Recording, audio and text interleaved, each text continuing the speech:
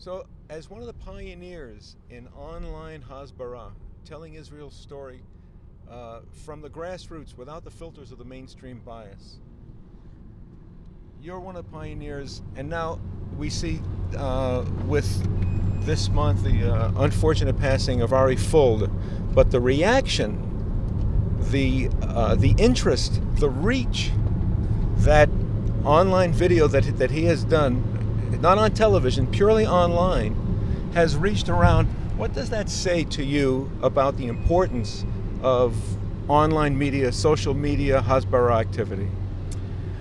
I think that's an interesting topic because, I mean, this question is not only about Israel. It's also a question about the state of the internet, the state of communication today, and it is patently true for people in this generation that Netflix is much more important than CBS on television. Sure.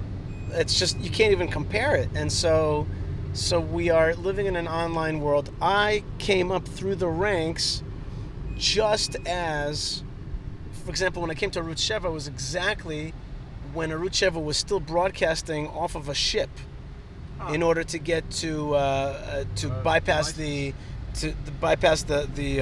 dominant paradigm, the biases, and they were broadcasting a ship offshore. And 2 weeks before I moved to Israel to take that position, that ship was shut down. And in that very minute, the internet started to blossom. And so we were, and you know, it's a good feeling when you say that I've been part of the pioneering crew of that. Absolutely. It is true that we came exactly at the time when we were live streaming radio, when it was just kind of happening. Yes. And we were live streaming and podcasting, and we were doing everything possible to get the message out. And today it's gone much further than that with the social media aspect. It wasn't even social media per se. There was internet, but there was no social media. So now the ability to create short films quickly, the ability to podcast very easily, meaning to say the phones today are these machines that wirelessly receive all that information. You used to have to at least have a connection between the phone and the computer and all that kind of stuff. So today everything is very fast, and I'm involved today in my 4th radio station. I was involved with Arutz Sheva Israel National Radio, then Galei Israel, then Voice of Israel, now the Land of Israel Network. And we are broadcasting, and I think that there's more people listening, and part of that is not only because of the message, but the ease of which the message is able to be consumed. So that's important. Now, when it comes to, at the same time, while there's all this, what I've just been talking about, which is this very fluid situation where you can really get information out. At the same time, the enemies of Israel are using that as much, if not more, their own way. And they have really created a lot of anti-Israel bias out there on the internet, especially I think on YouTube. And also, you sometimes wonder about the biases of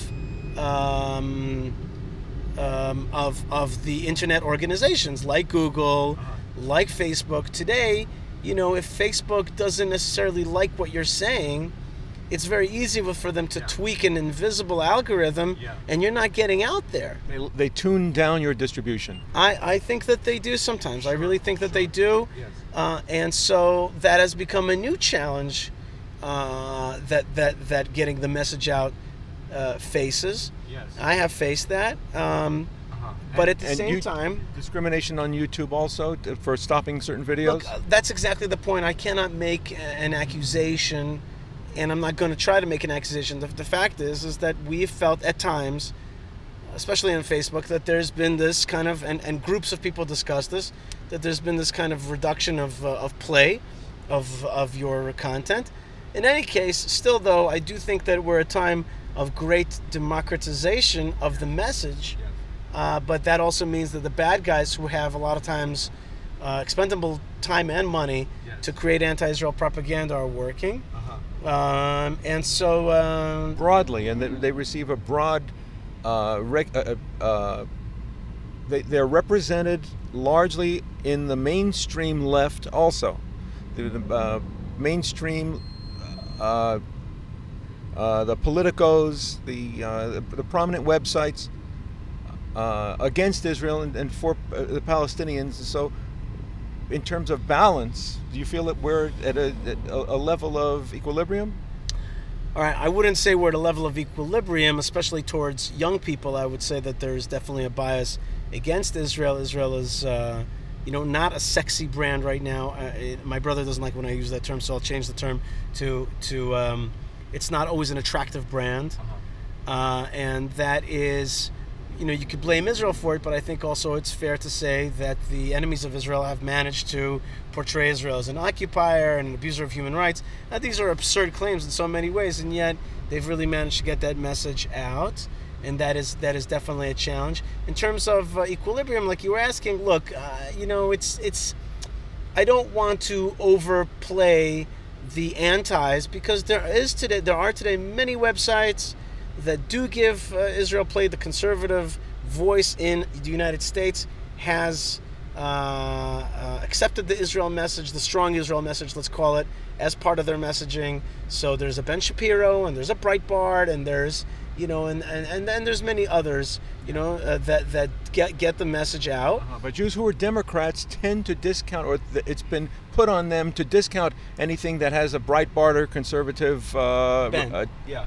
Well, that's true, and that is yet another phenomenon which we are seeing today, which is the polarization of the American mind. Yes, of the society. Right, the very America is being polarized, yes. And Israel sadly has become a partisan issue, and these two clans are taking it, these tribes are taking it in different directions, and that is of course lamentable for Israel. We are not here to partner strictly with the conservative movement. I am not here to just break bread with them. No, you know what I mean? The Democrats have a long tradition of loving Israel, but that is today being challenged. That is being challenged for sure. Listen, with all of these challenges, we continue to work, and I could tell you that in my personal reach, there's just a feeling that the podcast that I do weekly, and I've been doing radio now for 15 years in English for the world, there's a sense that more and more people are connecting to it. Our videos in general have a lot of success.